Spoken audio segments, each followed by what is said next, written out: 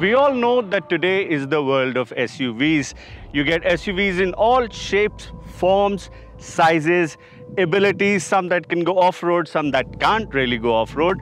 But it would be no surprise that given the sales volumes that SUVs are doing worldwide, Ferrari has also brought out its, well, they don't call it an SUV, it's the Purosangue, and Ferrari specifically insists that you do not refer to it as an off-road or an SUV. So what is the Purosangue all about? Well, I think it looks smashing. It has a naturally aspirated V12 engine that sounds the absolute beans, and we are in Dubai today driving it both on and off the road to see what the Purosangue offers.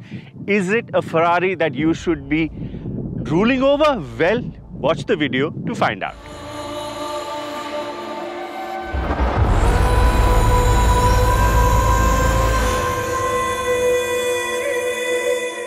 Of course, other than the driving highlights of a Ferrari, the other highlights are how it looks. And how does the Purosangue look? We'll do a deep dive into its design today. I was actually present when the Purosangue was first unveiled in, I think, September 2022. I was at Maranello and they showed us, but we weren't allowed to take any pictures or use the camera. So this is actually the first time I'm getting to see a Purosangue in the flesh. How does it look? Well, if you're a Ferrari purist, you're gonna say it's hideous, but I would disagree. I think it looks absolutely smashing, especially in bright colors.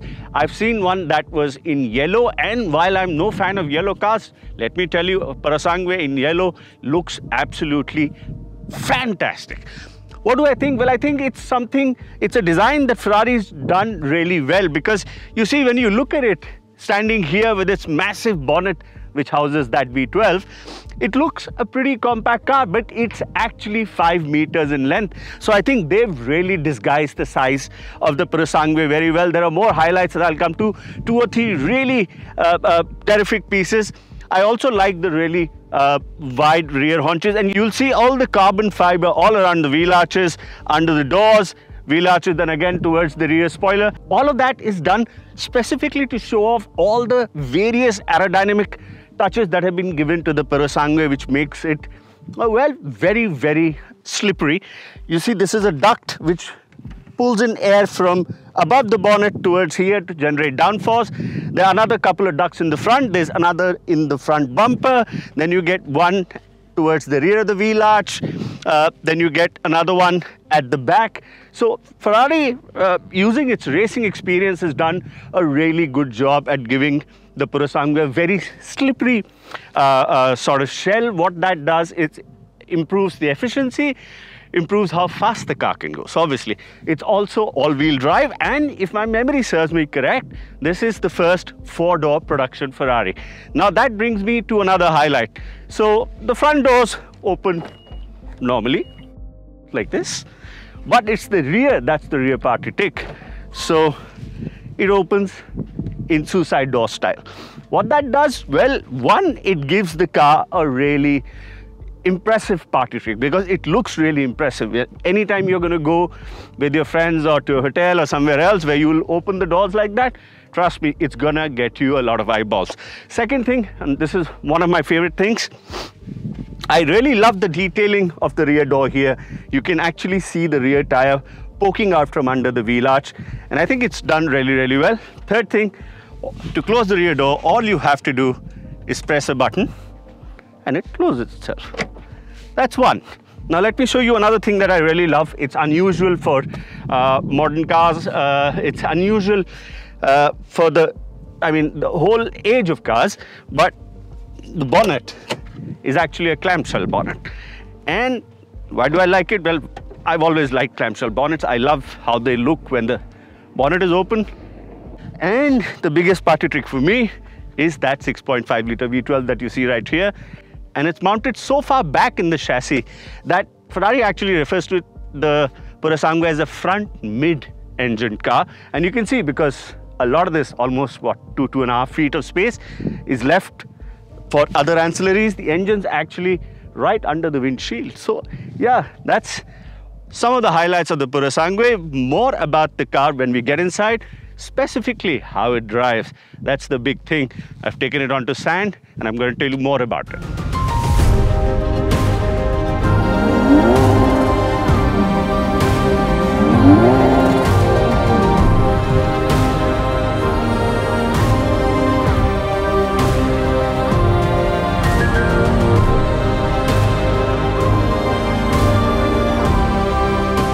we've spoken about the basic concept of the Purosangue.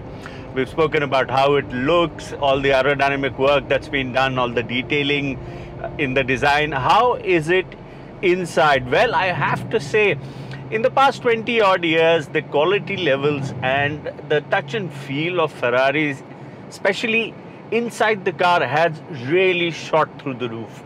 Current Ferraris really feel absolutely top quality. They look good, they feel good, and they are built very, very well, as you would expect. Earlier they used to have the sort of notion Italian cars, slightly temperamental, but they are also proving to be super reliable and at the same time great fun to drive. Inside the Purosangue, you get a departure from the traditional current design sort of languages that you see in cars. There's no big center screen for you to touch everything.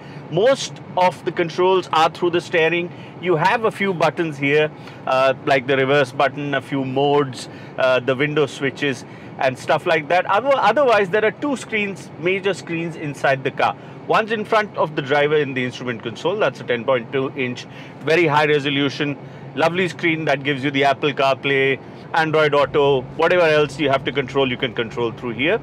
The other is a dedicated screen that's for the passenger, and the passenger can see content, they can see what the vehicle is doing, and a lot of other stuff that is done. And you get a small rising touch, sort of physical control here to control your HVAC, your AC systems.